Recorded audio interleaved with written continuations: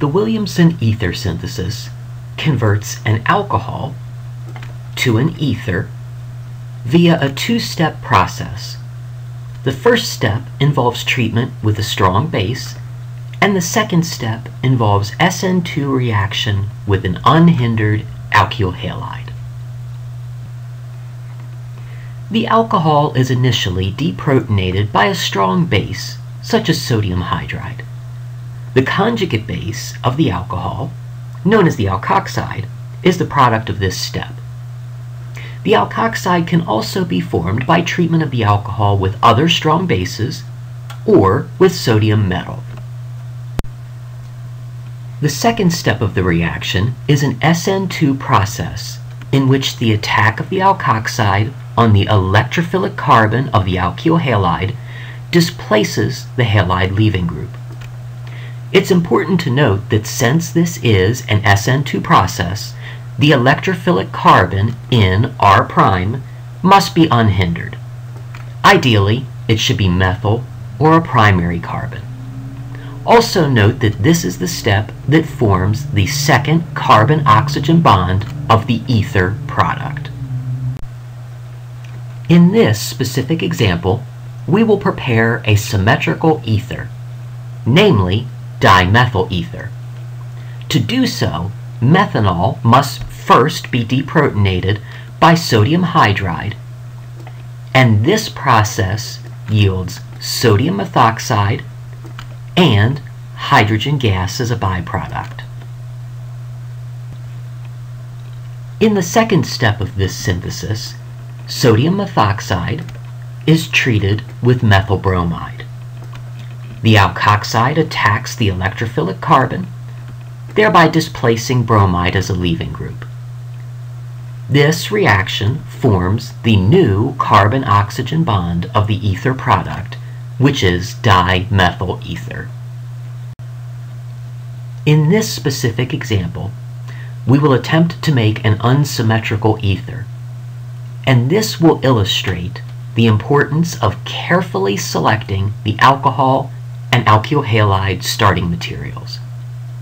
Let's consider the preparation of tert-butyl methyl ether, which is also sometimes known as MTBE or methyl tert-butyl ether.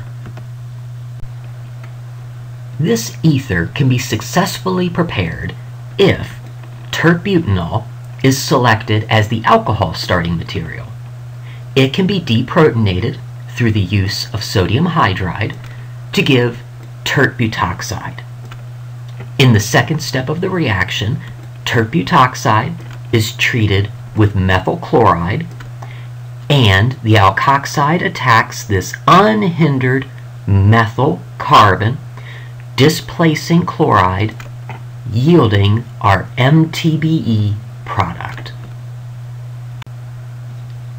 On the other hand, had we selected methanol as the alcohol starting material, our synthesis would have failed. Methanol can of course be readily deprotonated by sodium hydride to afford methoxide.